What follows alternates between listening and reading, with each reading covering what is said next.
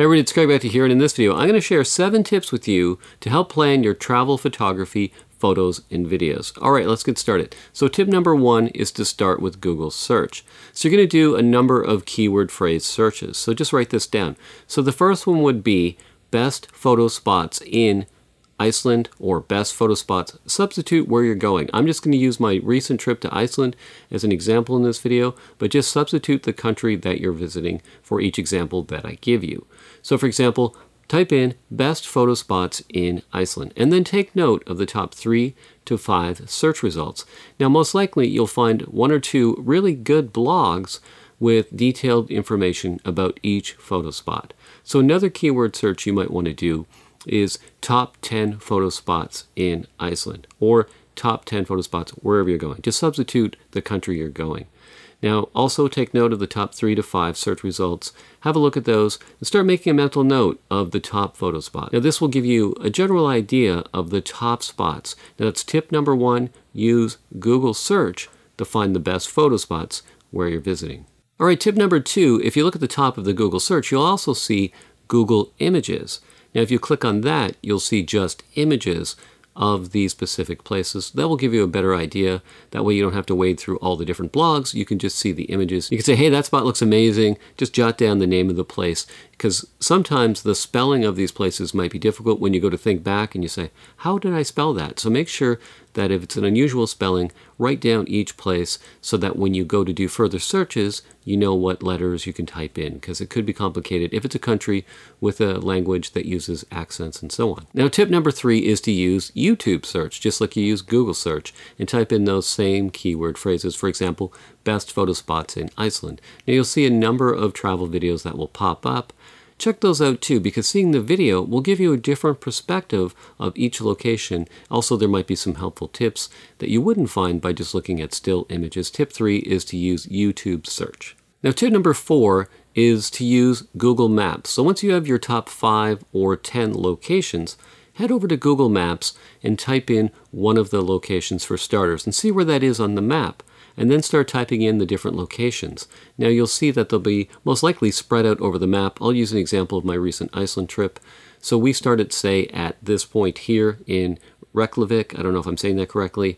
And then I know that I wanted to go to Hoffen in one day. Looking back, I probably wouldn't have gone that far in one day. So make a good use of the directions feature. So what you can do is if you're starting at, say, point A, like Reykjavik, and you know you want to go to Hoffen, punch in that distance, but then you have to factor in all the stops you want to make along the way, the distance between each stop, how much time you want to spend at each stop, and then factor in time for lunch and dinner and things like that, and traffic. And so try to get a good, realistic picture of how much you can do in one day. So depending on where you go, things could be rather spread out. It might take you 3 or 4 days or 10 days, or maybe you can do it all in one day. But use Google Maps. Tip 4, use Google Maps. Plot all the different places on the map, figure out how long it's going to take to get each place, give yourself about an hour in each spot, give yourself time for lunch, dinner, and plan your hotels wisely so that you're not driving in the dark, maybe on dangerous roads like I was, and then you can get to your hotel safely and have a good day.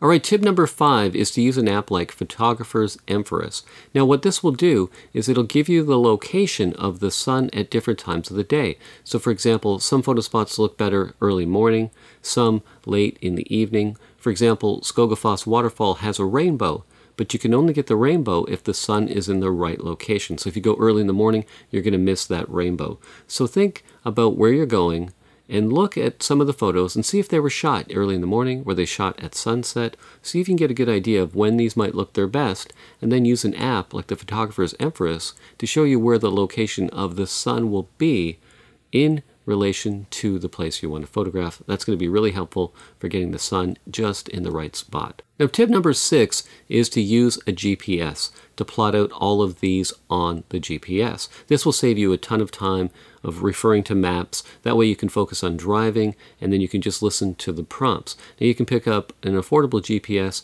today pretty much everywhere. I picked up the Garmin Smart Drive 50. Now the only issue was I bought this in North America, so then I had to pay extra to download a map for Iceland. You may have to do that depending on where you're traveling. But what I did was I found that it was really difficult to punch in the words. So I had to use an app called Maps.me. I'll have that pop up. It's called Maps.me.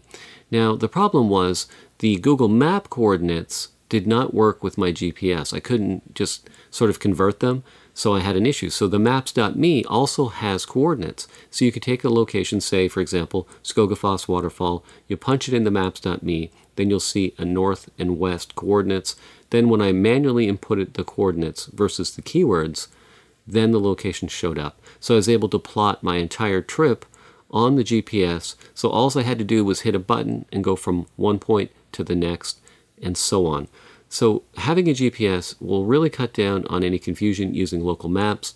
Also, if you're traveling with other people, it'll probably cut down some of the arguments about which direction to go and where to turn. So use a GPS and plot in all of your points on the map into your GPS prior to going on your vacation, so that when you're in the car, all you have to do is hit the button and you can head to your next location. That'll save a lot of headaches. Now, tip number 7 is to plan for the weather. So you could be going to a rainy location. Maybe it's cold, maybe it's windy. So plan that out. Make sure you have the proper hiking shoes if you need them. Make sure you have the rain gear, rain pants, rain jacket. For example, if you're visiting Seljalandsfoss waterfall in Iceland, you can walk behind the waterfall, but when you do, there's a lot of water spray. So even if it's a sunny day, you'll still need some rain gear so that you're not soaked when you leave there. So think about the places you're visiting. Think about the proper clothing that's required, whether you want to wear multiple layers so that if it gets hot or cold throughout the day, that you're comfortable so that you can spend some time and enjoy it and not be freezing or be soaked. So that's tip number 7,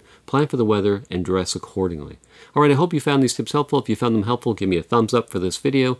If you have any helpful comments or suggestions, you can post them down below. Now, if you'd like to share this video with your fellow photographers who might be planning a trip, just look below this video and you can click on share. Then you can take that link and you can share it on Facebook or photography groups and forums. All right, it's Craig Beckta here again. Thanks for watching this video. Give me a thumbs up and I'll see you in the next video.